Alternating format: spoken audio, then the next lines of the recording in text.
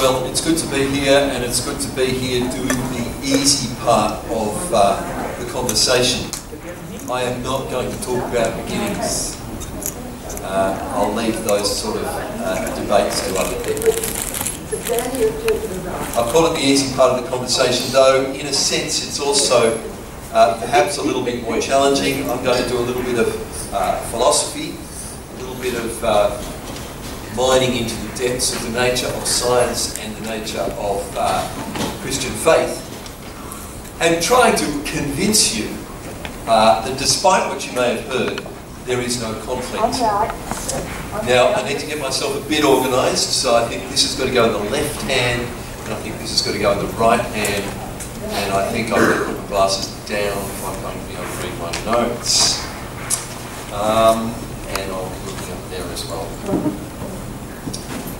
As you know, there is a war going on, a culture war anyway, between the so-called new atheists and religious believers of one sort or another. Now, I think I'm just not quite up to speed with my slides. Okay. I'm going to suggest that although the conflict thesis is maybe 150 years old, this idea that there is a fundamental conflict between science and faith, I'm going to suggest that it's really a communication problem. That when we think about the nature of science and when we think about the nature of faith, we will see that there is not so much of a conflict. It's a result of some shoddy thinking, it's a result of talking past one another, it's basically a communication problem. And I'd like to start by telling you a story. I don't know if you know the story. Some of those who have heard me speak before will know this story, but you'll just have to hear it again. It's the story of what happened when the previous Pope decided to have a conversation with the Chief Rabbi of Jerusalem. Now, I'm going to have to put this down and yell at you because I really need my hands for this. Because what happened was they arranged their meeting, and the Pope went to Jerusalem. They decided it was going to be a private meeting, so they got together, just the two of them. And of course the Pope, he was Polish, the previous Pope, or no, it was the one before him, wasn't it? And he spoke Polish anyway, and he spoke Italian, and he spoke English and a number of other languages. And the Chief Rabbi spoke Hebrew and Aramaic and a number of other languages, but they didn't have a language in common. So they had to speak in sign language, and that's why I'm going to have to put down my microphone. So, the Pope started the conversation by saying, and the Chief Rabbi responded with, and the Pope said this, and the Chief Rabbi said this, and the Pope pulled out an apple, and the Chief Rabbi pulled out an onion. And they shook hands, and they went home. Back in Rome, how did you go? How did you go? Oh, it was a good conversation. I said, there is but one God. And he said, and he rules over both our people. I said, he's a great and powerful God. He said, and he rules over the whole universe. And I took out an apple to symbolise the beauty of creation, and he pulled out an onion to symbolise the mess that human beings have made of it. And we went home. Back in Jerusalem. How did you go? How did you go? In Hebrew, of course. And he said, oh, it wasn't very good. He said, I'll poke out your eye. I said, I'll poke out both your eyes. He said, we are stronger than you. I said, pah, you and whose army? And we both took out our lunch and we went home. I suggest the arguments between the new atheists and Christians and other religious believers are similar. There's a large degree of communication problem. You know the conflict thesis, I've already mentioned that. Some people go to the extreme of saying Christianity and science are in conflict, or even, and especially the new atheists, that science disproves Christianity. We'll hear from some of them in a few minutes.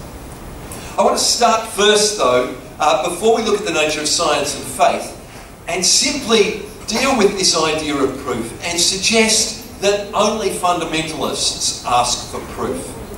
I'm not here to prove anything to you. I can't prove that Christianity is true, and I don't think you should believe anybody who says they can. I don't think you should believe anybody who says they can prove a lot of things. A lot of things, even in science, are simply not provable. Especially the interesting areas. Climate change, for example. I believe that human beings are causing climate change. Most of the world's scientists believe that. And the Intergovernmental Panel on Climate Change talks in terms of 95% confidence that human beings are causing climate change. In the next report coming out in the next 6 months or so, I think they're going up to 97%. But they're not talking the language of proof. They're talking the language of degrees of confidence about what is the case. Big Bang cosmology. We think that right at the moment, we think that 13.8 billion years ago, that's when the universe came into existence, according to the majority of the scientific types who know about these fields. It's not about proof, though. These are inferences to the best explanation. We can't prove God, we can't prove atheism. In the end, we make a judgment based on the best information that we have. And of course, if it were as simple as proving something, then there would be no thinking believers. That is to say, if science has disproven faith, there would be no thinking, serious scientists who are also Christians or religious believers of any sort. But one thing is clear, there are lots of scientists, there are lots of philosophers, there are lots of people who are hard-thinking people and who are also people of faith. You know the names of religious scientists. Here's a few of them, just to name a few. I won't run through all their names. You know the names of other thinkers who are serious thinkers, who are also Christians. C.S. Lewis, Tolkien, Chesterton, Dostoevsky. Scientists who are at the top of the field today. People like John Houghton, who was co-chair of the Intergovernmental Panel on Climate Change, a group that won a Nobel Prize, in fact. People like Francis Collins, who heads the National Institutes of Health in the United States and was head of the Human Genome Project. These are very serious, world-class scientists who are also very serious Christian believers. So, only fundamentalists ask for proof, I'm suggesting. There's a long history of talking about the two books of God. People like Galileo, Bacon, Boyle, Newton have all invoked this sort of idea. They often quote Francis Bacon, who said, "Let no man think or maintain that a man can search too far or be too well studied in the book of God's Word or in the book of God's works." In fact, Darwin quoted this phrase on the front page of his 1859 edition, the first edition of Origin of Species. Einstein said, "Science without religion is lame, religion without science is blind." And Stephen Jay Gould, noted agnostic, serious scientist who rubs people like Richard Dawkins up the wrong way with quotes like this, says, "To say it for all my colleagues and for the umpteenth millionth time, science simply cannot adjudicate the issue of God's possible superintendence of nature. We neither affirm nor deny it. We simply can't comment on it as scientists. Science can work only with naturalistic explanations. Either half my colleagues are enormously stupid, or else the science of Darwinism is fully compatible with conventional religious beliefs and equally compatible with atheism." So, let's talk. Let's not think that the answers are simple. And today I'm here to provoke a little bit of conversation. I'm here to talk to people who are willing to think about these issues, and not so much to people who think that it's just quite obvious and you can prove one side or the other. We need to take responsibility also for what we believe. These are important issues. Although it's a conversation and it should be cordial, and although it's not about winning or losing, what we believe really does matter. So what we believe really does matter. So let's take this conversation seriously. What we believe about world temperature trends really does matter. What we believe about whether humans are causing global warming really does matter. And we're going to see the results of certain beliefs and actions in the next 50 years or so. The other thing I should say, and I'm going to rush through this, is I think science is amazing. I think science is great when it's in its place. Have a look at this photograph. It's a photograph that you might have seen. It's a photograph of Earth taken from the Cassini space probe as it's passed through the rings of Saturn. Those are the rings of Saturn, looking back at the Earth with the little arrow there. This photograph is UDF J3954624, and if you're not familiar with that, it is, or it was until perhaps the last month or two, the furthest thing away from Earth that we have seen. We're looking back in time to about 380,000 million years after the Big Bang, if you're into an old universe theory. Right at the moment, we're mapping newfound planets. Every month we're finding new extrasolar planets, most of them in our galaxy. Apparently, so they tell us, there are possibly hundreds of billions of extrasolar planets, and over 1 billion in our own galaxy. I won't go on about all the other wonders of science. I want to move on to the nature of science, but let me leave you with this quotation by Einstein. The most incomprehensible thing about the world is that it's comprehensible. That human beings can make sense of this world that we live in. So science is great, but there is a danger of misunderstanding it. Hence, some philosophy of science. Firstly, science is not religion. That would be a naive misunderstanding of science that takes science because it's great in its area and extrapolates and says, therefore science can give us answers to all the questions. If we look to science to give us answers to all the questions, we find that the universe of science is ultimately futile. In the short term, in the next hundreds of millions of years, comets or asteroids or a near-Earth supernova or glaciation are going to make life on Earth pretty uncomfortable.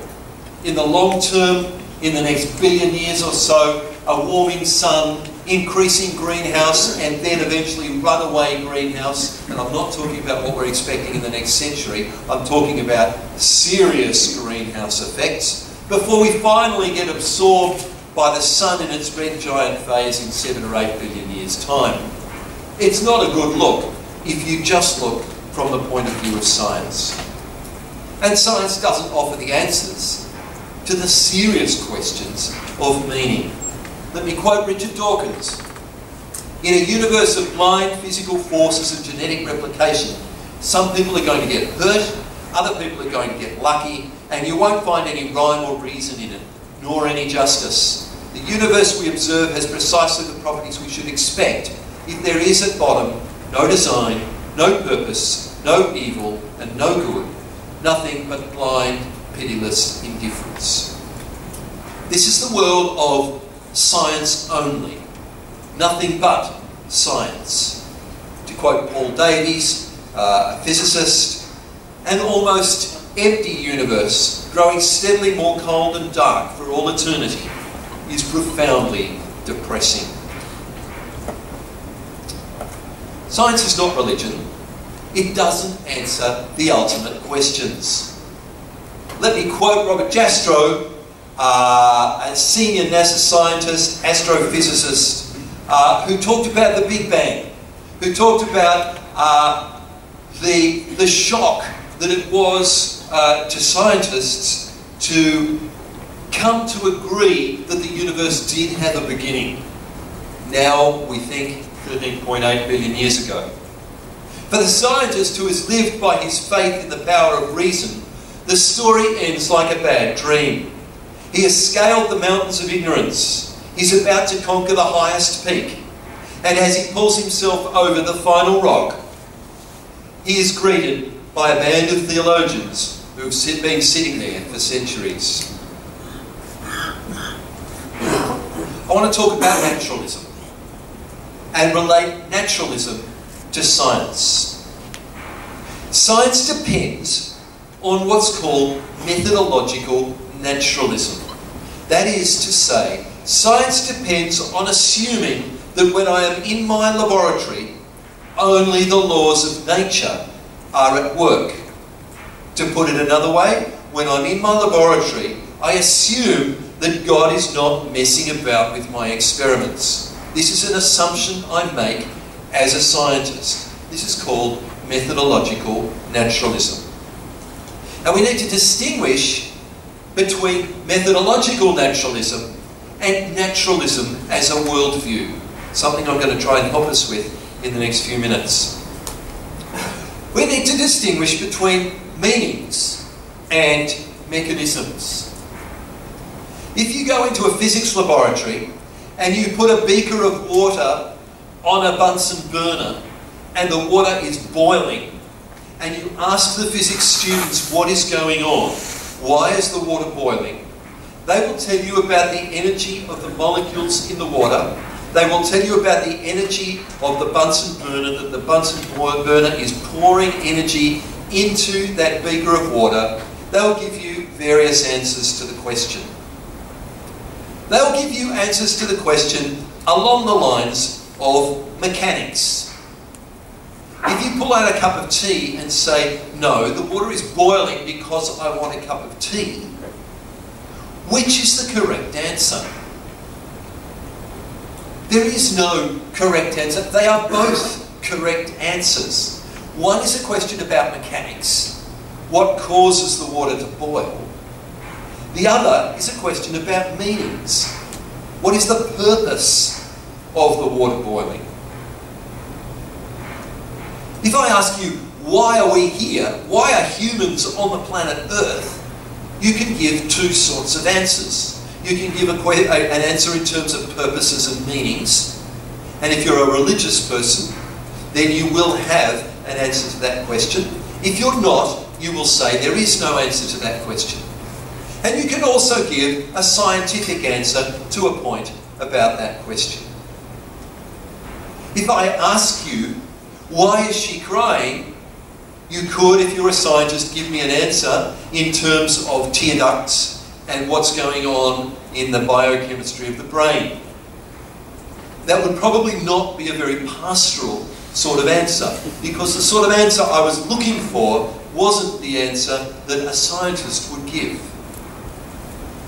We need to distinguish between these two sorts of questions, meanings and mechanisms. We need to distinguish between science, which is about meanings, which is about mechanisms, and faith and Christianity, which is about meanings. We also need to realise the difference between a worldview, which Christianity is, and which science is not. A worldview is a set of ideas and beliefs that make sense of the big picture, the biggest picture. It's like a pair of lenses or a pair of glasses that you wear in order to look at the world. It's a sort of interpretive key. How do we make sense of the world? We look at it through a big picture of our understanding of all the big questions. That's a worldview. It's the biggest question, it's the biggest picture, and it answers the big questions, the questions about meaning, such as the purpose of life, of death, of human beings, of morality. Now you can see where I'm going. I'm going to get there in a minute, but where I'm going is to suggest that Christianity is a worldview, science is not a worldview, and we make a big mistake if we make science into a worldview. Many of the people here know roughly what the Christian worldview is about. It's about a creator God who made everything. It's about history being meaningful and going somewhere. It's about the purposes of humanity. It recognises that good and evil exist side by side. It recognises that humans are dependent on God. It recognises that the resurrection of Jesus Christ is the centre of history. It's about questions of meaning and not mechanics. It's about questions of purposes and not the particles of the universe. And Christianity is not science.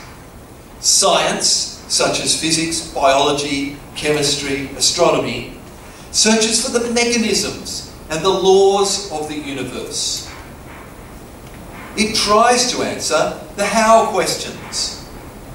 And it doesn't answer those big questions that I talked about before. But Christianity is different. It's much broader than science. It's not interested, for the most part, in those how questions. In the words of Galileo, the Bible teaches how to go to heaven and not how the heavens go. Let's turn to the nature of science. And also, I'm going to suggest the faith of science. In a sense, science too is based on faith. That is to say, on things that cannot be ultimately proven, but are necessary beliefs. Let me just give you 4 presuppositions of science. Things that science cannot show to be true, but which science must assume to be true before you can even do science.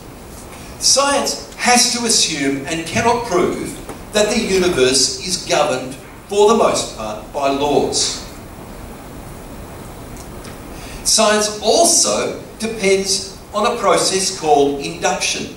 The process of taking 1 million examples and making a generalisation from that example. If you see 1 million white swans, you conclude that all swans are white if you haven't met a black swan. And as you'll detect from that example I've just given you, once you find a black swan, you've disproven your theory that all swans were white. But that's the only way that science can work, is to take a whole lot of data and draw a general conclusion. Is that a valid way of reasoning? Well, science can't tell us that. Science has to assume it. And if you think there's a flaw in that argument, you'll have to ask me in question time afterwards. Science has to assume, this sounds like a bit of a philosophical topic, but it's true. Science has to assume that there really is a real world out there, and it doesn't matter what people think about it. Science is not relativist. Science assumes there is a real world that science gets in touch with and shows us, in some sense or other, the nature of that world. Science also assumes that we human beings can get in touch with that world, and science assumes that human thinking leads to truth. Now, you probably haven't thought of it very much.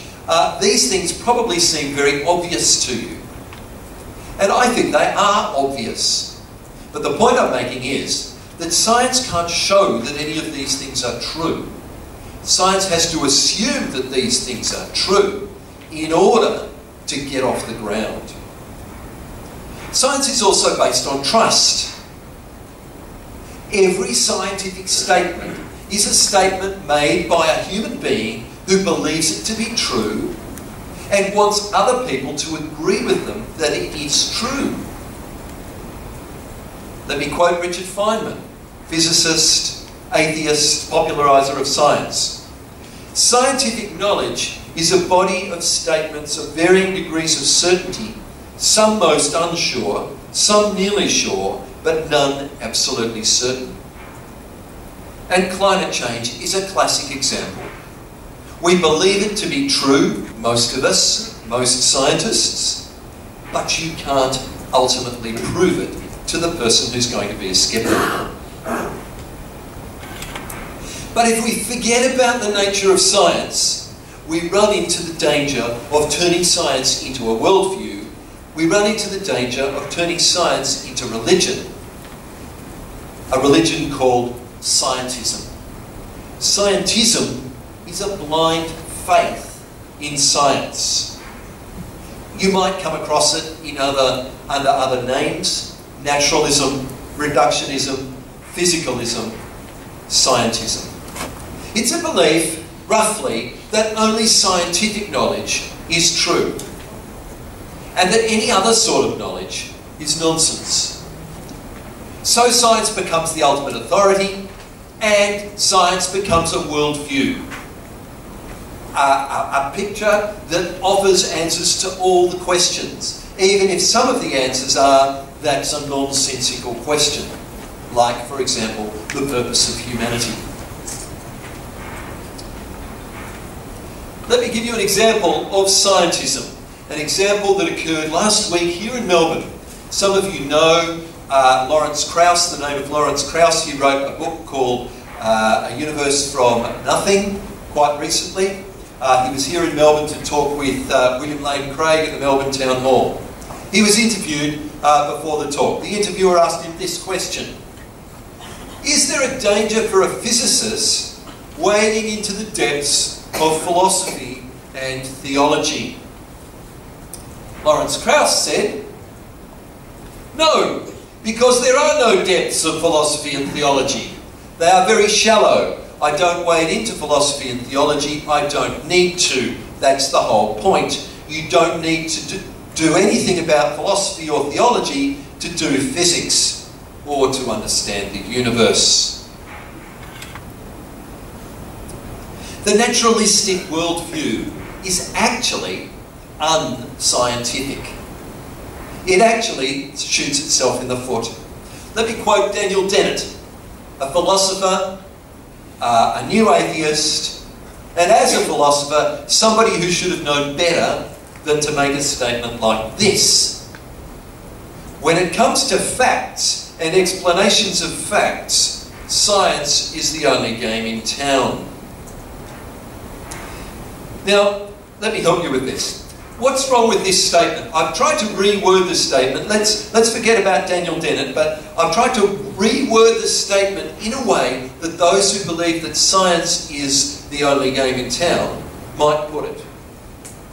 The only things you should believe are those things that science shows us to be true. That roughly captures the idea of scientism, a total dependence in science. Now, of course, the question to Daniel Dennett, when it comes to facts and explanations of facts, science is the only game in town, the question is that a fact? Because I think you can see, if you look at Daniel Dennett's quotation there, that is not a scientific statement.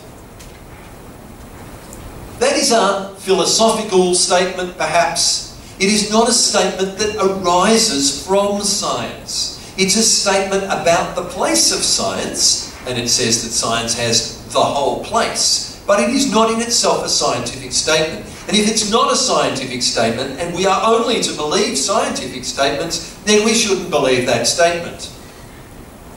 Or, looking at the second statement, the only things you should believe are those things that science shows us to be true. Can science show that to be true? No. Therefore, should we believe it? No. Can you see that we're caught in a circle of contradiction? These sort of statements are like the statement, I am now lying.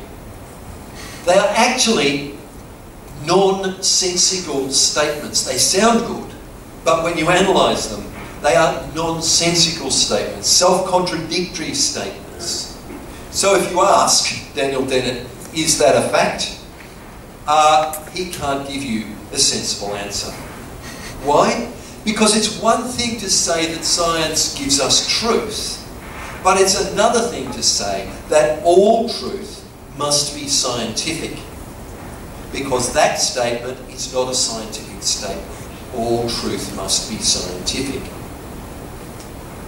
We need to remember the presuppositions of science and realise that you cannot derive all truth from science, because science depends on truths that are outside science. But that's what we have going on at the moment. We have Richard Dawkins, you know the book, The God Delusion.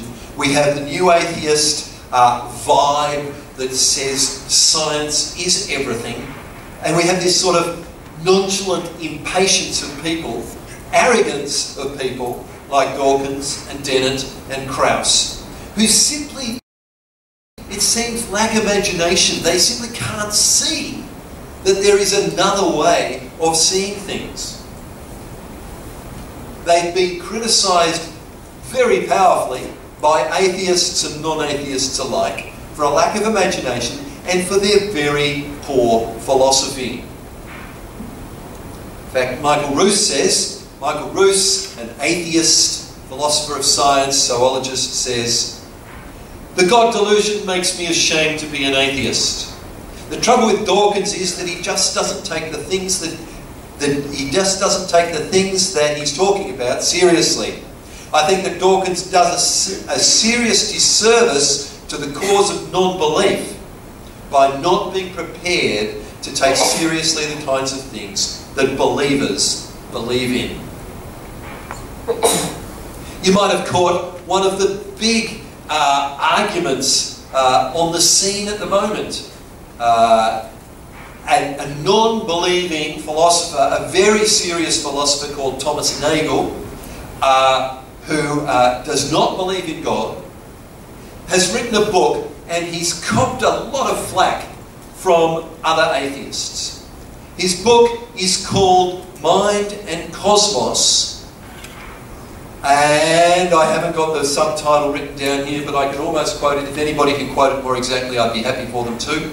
But the subtitle is "Why the Neo-Darwinian Theory is Almost Certainly Wrong," or "Why Neo-Darwinian Naturalism is Almost Certainly Wrong."